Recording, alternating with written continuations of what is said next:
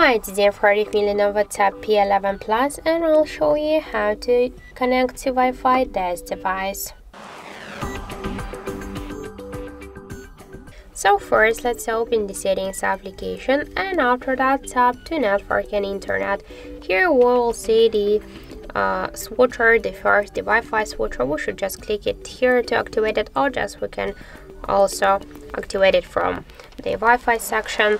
After that, we will see here all the available applications. For example, let's use the first one. We should enter now the password of our network. If you want to see this password, you should click here to this checkbox, for example, to have no some mistakes, and after that click here to connect. Wait a second, and now we can see that our device successfully connected to this network. That is some way you can select here more networks, just enter the passwords, tap to connect. After that, you can see them here in this saved networks section. You can switch between them, for example, when you have this slow internet connection. Also, I have one more way how we can do that. Just first open the notification panel shortcuts. Here on the left upper corner you'll see the Wi-Fi icon. Just you should click on the icon to activate it or to turn it off. For example, just let's turn it off or just turn it on.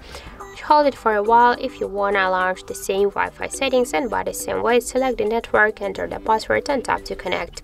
So that's it. Thank you for watching, and if you find this video helpful, don't forget to leave a like, comment and to subscribe our channel.